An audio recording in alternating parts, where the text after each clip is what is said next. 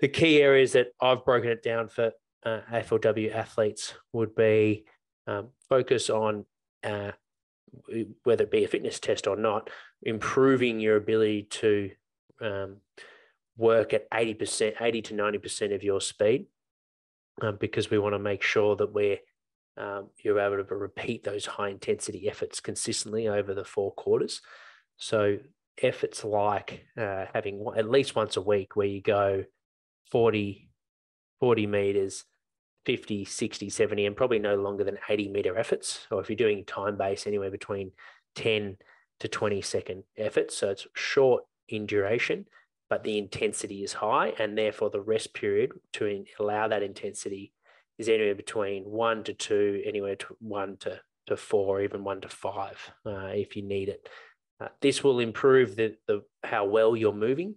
So your running economy should be efficient, which is going to enhance and pay dividends for later on. Then in terms of your aerobic capacity days, so these are more your longer efforts. Work ratio should be anywhere around 1 to 1, or let's say if you 1 to 1, so 30 seconds on, 30 seconds off, or 1 to half, so like 30 seconds on, 15 seconds off typically.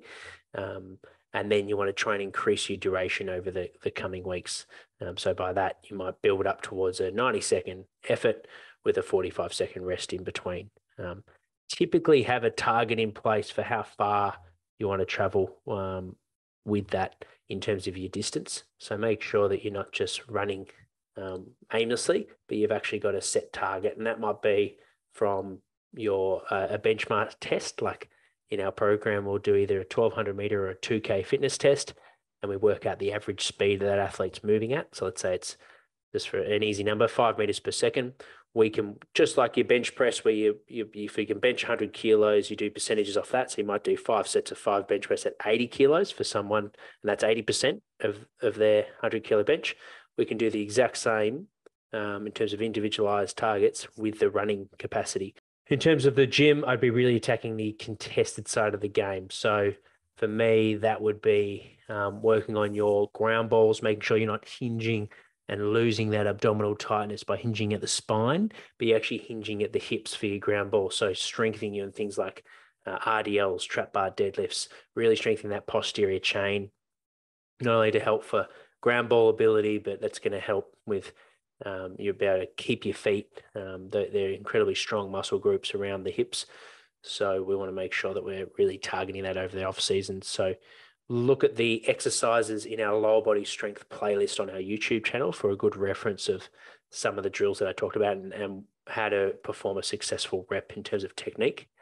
I'd also be throwing in the gym some jumping work, really working on your ankle stiffness, so plyometrics, and making sure that we're getting some drills in there where you're focusing on weight through the front of the foot. So in that loaded acceleration position, whether it be on a sled or against the wall, and you're focusing on pushing down and putting that force straight into the ground behind you to help with projecting your hips and shoulders out in front. From an upper body point of view, making sure we're getting some good shoulder work in to help with your fend-off and your stiff arm, so you can hold opponents away from you and create space on the field.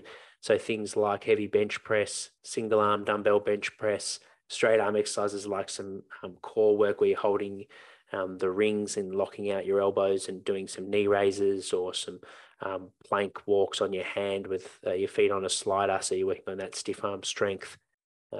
So really making sure, and a good reference to look to is our upper body playlist on our YouTube, to improve not only your bent arm strength, so you can push opponents away when they're riding close, but also your stiff arm strength, so you can hold people away with your opposite arm as you fend them off and run in the other direction. So straight arm strength and bent arm strength is critical. And then thirdly, in the gym, we want to work on your trunk, your ability to brace and have that tension through the trunk, whether you be changing direction, so there's no slack through the body, your body's all moving as one, with your agility work, also with your jumping and landing work, where there's pre-tension throughout the body, so you're not going to be sloppy when you land.